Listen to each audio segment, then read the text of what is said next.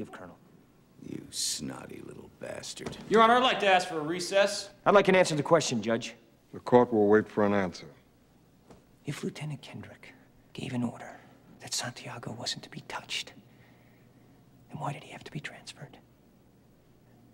Colonel, Lieutenant Kendrick ordered the code red, didn't he? Because that's what you told Lieutenant Kendrick to do. Object! And when it went bad, you cut these guys loose! Your Honor! You had markers inside a phony transfer. Your Honor! You doctored the logbook. Damn it, Captain! You coerced the doctor. Consider yourself in contempt. Colonel Jessup, did you order the code red? You don't have to answer that question. I'll answer the question.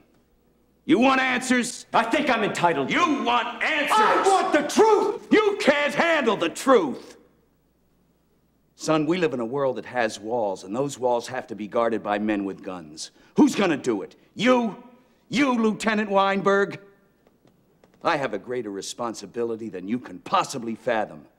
You weep for Santiago and you curse the Marines. You have that luxury.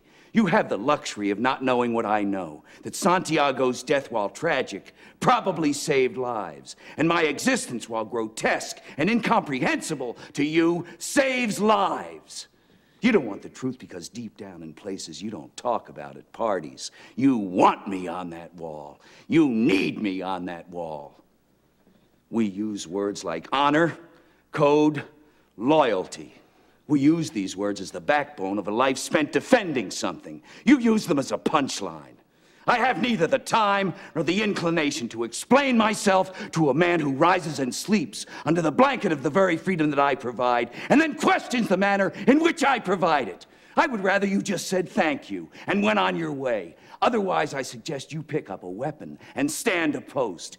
Either way, I don't give a damn what you think you are entitled to. Did you order the code red? I did the job. Did you order the code red? You're goddamn